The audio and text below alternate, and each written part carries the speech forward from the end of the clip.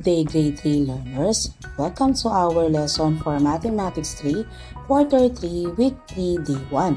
Our topic for today is Understanding Probability Words. Before we begin, please don't forget to like, share, and subscribe. Thank you. Activating prior knowledge.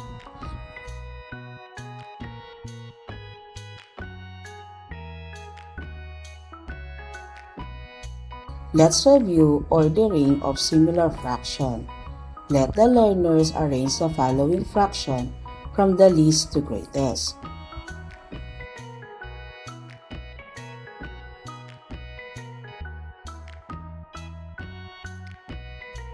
How do we order similar fractions? We look at their numerators.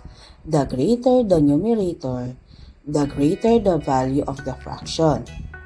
The expected answers is. Next, ask about learners' intuitive understanding of events that are likely and unlikely to happen based on their personal experience. What is likely to happen if you study your lesson several days before your test? And why?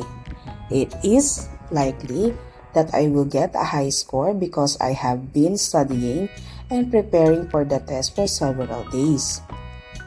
What if you did not study your lesson before your test? What could possibly happen? It is unlikely that I will get a high score. Lesson Purpose Intention. To use the phrases likely, unlikely, most likely, and least likely in describing outcomes in real-life situation. Lesson Language Practice.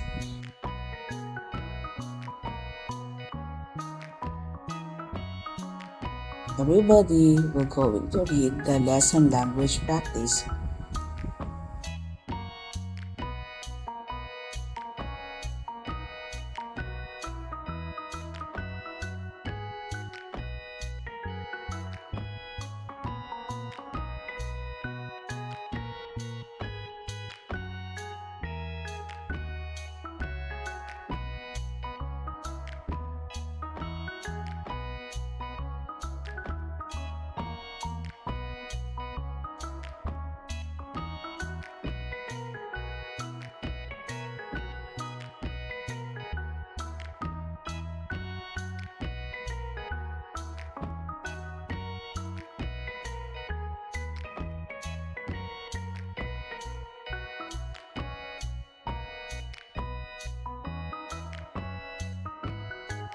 Developing understanding of the key ideas STEM.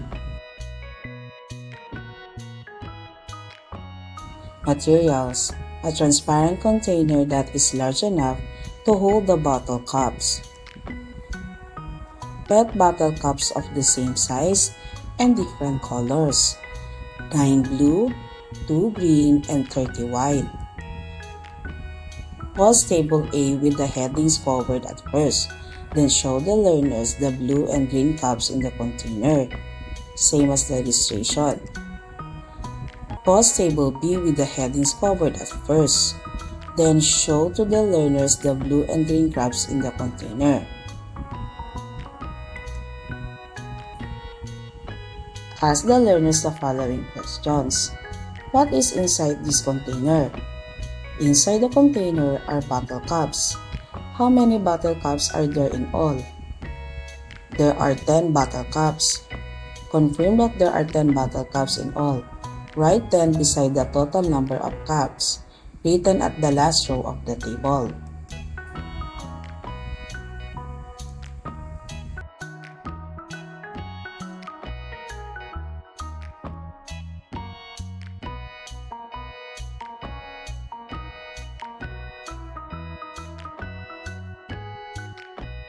On the chart, uncover the heading of the second column. Have those two learners write the number of cups for each color on the chart. What part of the total number of cups are blue? How about the green cups? The blue cups are 8 out of 10 cups, or 8/10 of the total cups. while the red cups are 2 out of 10 cups or 2/10 of the total cups. On the chart, uncover the heading of the third column. In line with the blue color, write 8 out of 10 or 8/10. In line with the green color, write 2 out of 10 or 2/10. Observably, there are more blue cups point at 8 out of 10 or 8/10 on the chart than green cups point at 2 out of 10 or 2/10 on the chart. Since this is the case, the chance or likelihood of picking a blue cup from the container is greater than the chance of picking a green cup. We can say that the outcome, which is picking a blue cup from the container, is likely to happen. We use the phrase likely to happen for an outcome that has a greater chance of happening compared to another possible outcomes. Consequently, we say that the chance of picking a green cup is unlikely to happen since the green cups are only 2/10 of the total cup. We say likely to happen for an outcome that has a greater chance of happening compared to all other possible outcomes. We say unlikely to happen for an outcome that has a lesser chance of happening compared to all other possible outcomes. On the chart, under this, uncover the heading of the fourth column. Under this column, in the second row, write likely in line with the blue color of cup and unlikely in line with the green color of the cup. The completed chart is as follows.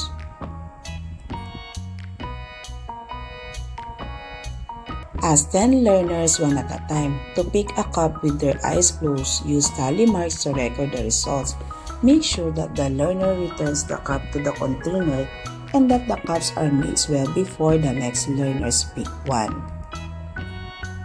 Deepening understanding of the key idea stem. Table B.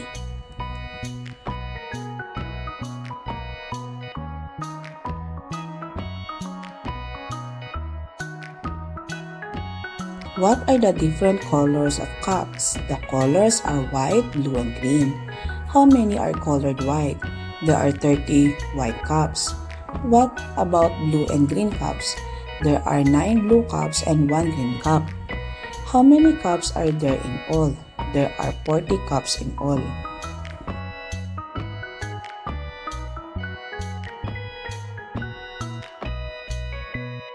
The completed table is as follows.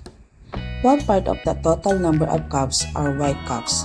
The white cups are 30 out of 40 or 30 over 40 of the total cups. Write 30 over 40 in row 2 of the third column.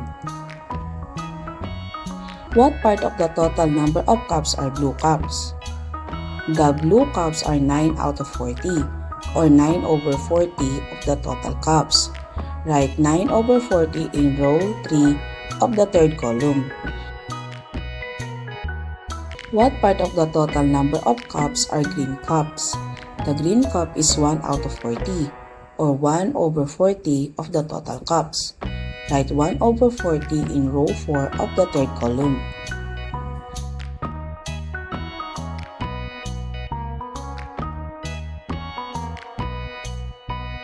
The completed table is as follows.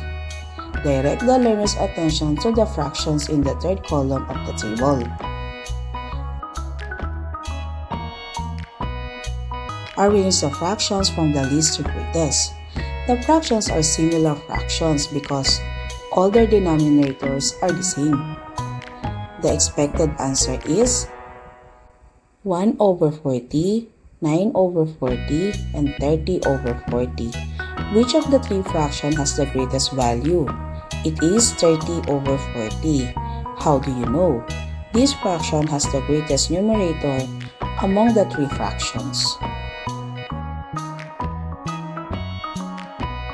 Which outcome does it represent?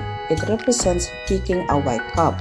Since picking a white cup has the greatest chance of happening compared to the other possible outcomes, it is most likely to happen. Write most likely in row 2 of the fourth column.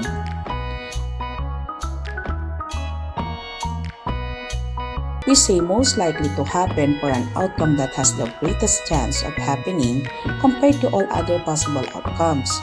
Which of the fraction is the least? It is 1/40. How do you know?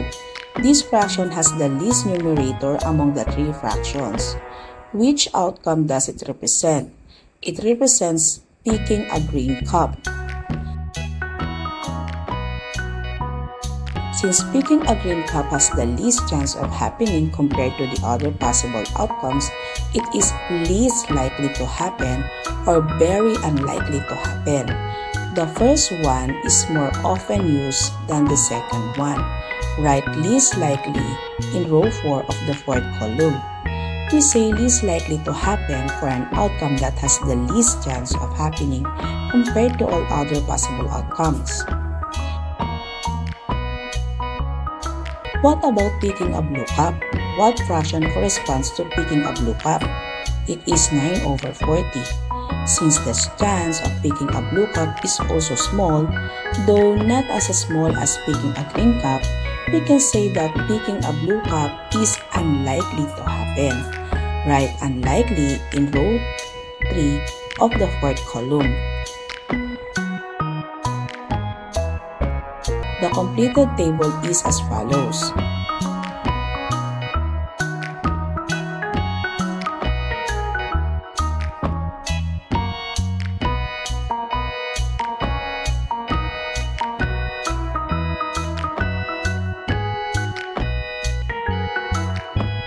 Making generalization and abstraction.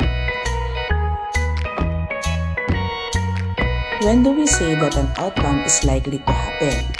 We say an outcome is likely to happen if it has a greater chance of happening compared to all other possible outcomes.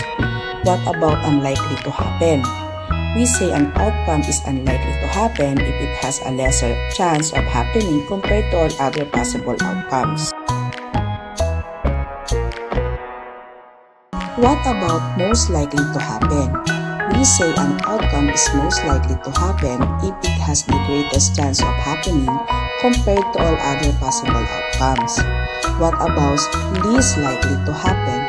We say an outcome is least likely to happen if it has the least chance of happening compared to all other possible outcomes.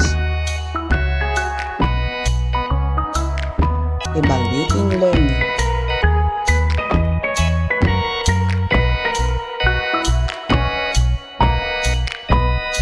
Container below has the following balls: 25 white balls, 3 dotted balls, 10 gray balls, and 1 streaked balls.